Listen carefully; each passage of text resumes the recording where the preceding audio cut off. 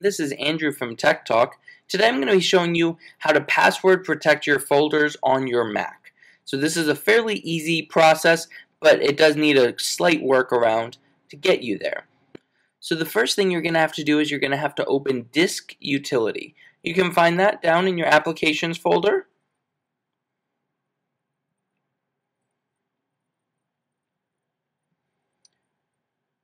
You can also search using the search bar for that.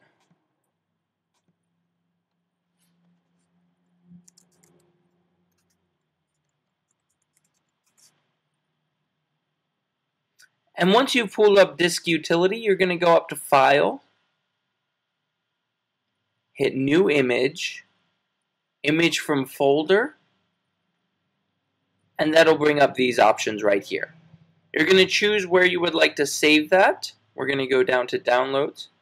We're going to choose that.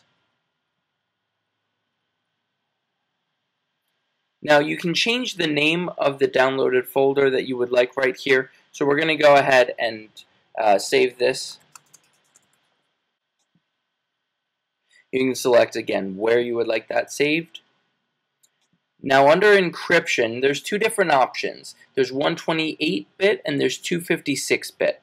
Now the 128-bit is recommended. It is a faster process for being able to get your files later. The 256 is more secure, but it will be slower getting your files later. Once you've selected what bit you would like, it's going to ask you to add a password.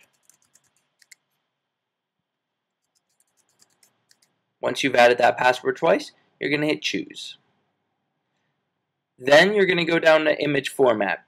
Now, if you would like to be able to be changing this folder and adding to it, you can hit read and write. If you would just like to make it so no one can add or take away to this folder, you can hit read only.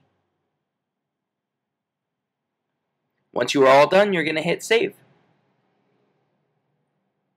This will create and mount that folder.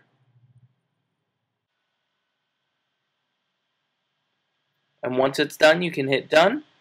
And we're going to go down to our downloads folder.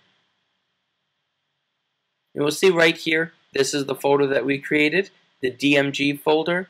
Now this is mounted, you'll notice, to unmount it. If you double click it, it's going to ask you to add your password. You can add that password. If you would like it to remember this password in your keychain, you can select that. But if you are sharing a computer or passwords with someone else, I would not recommend this. So once you are all set, you can hit OK. This will unmount the disk image. And if you go to devices, you will see right here that it's all set. Now we didn't add any files to it yet, but you can add files here. Once you are done with that and would like to go back to the password stage to have it mounted, you're going to hit eject. Once that is ejected, it's back to just being mounted right where it was, and you'll have to add your password once again to open it again. When it is unmounted, you don't need the password, so make sure that you eject it once you are done with that, otherwise just anyone can access it. I hope this video was helpful. If it was, go ahead and hit that like button. You can also hit the subscribe button so you don't miss any of our other videos on Tech Talk. Thanks and have a great day.